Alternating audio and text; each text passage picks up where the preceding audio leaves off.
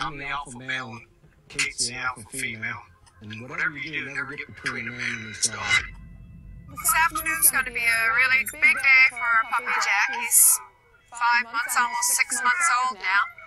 So we're going to try to get him trained to run along with the team. If you don't train these dogs up ahead of time, you can find yourself in a pretty bad situation with no leaders and no trained dogs.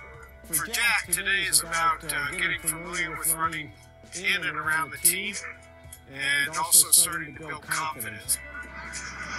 Hi, Jack! Yay! Cheat! How's Jack doing back there? He's doing good. He's very Jack, cheat! Now he's gonna run up front. Come on, Jack! Yay, Jackman! Yay, Jackman! He's the sled dog. Come on, buddy!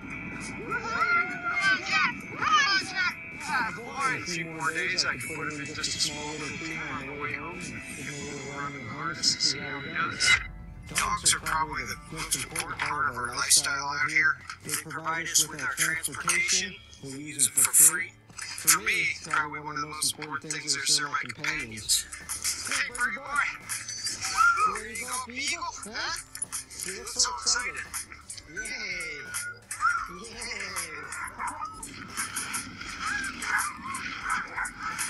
Straight ahead.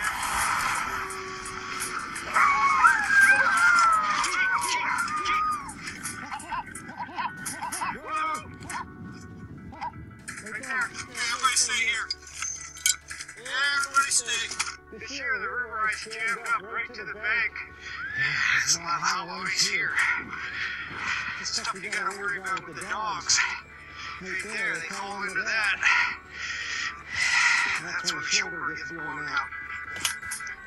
Jumble ice poses a couple of different problems. I can get through it, but it's very easy to hurt a dog when you're going through rough jumble ice. And I'm really concerned about taking care of my dogs because they're my workforce. They are everything to me in the wintertime. Making sure they don't get hurt is critically important to me. We'll try and go nice and slow through this. Okay, let's go, Eagle. Come on, boys. Boys. Okay, wait, good job. Hey, good boy. You guys are trailbreaker machines. Let's go, boys. Yeah, let's go. The dogs are our buddies, but they're also a tool. They're a piece of machinery. Once I hook them up and go, I know I'm going to make it to wherever I'm going.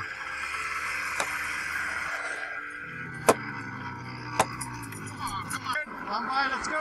Those 10 dogs ran with that snow machine home, and it was a good feeling to see my dogs in shape, pulling the snow machine home with no problems at all. Boys. I don't want to rely on that equipment anymore to do a quick job. I'm going to use my dogs because they're reliable.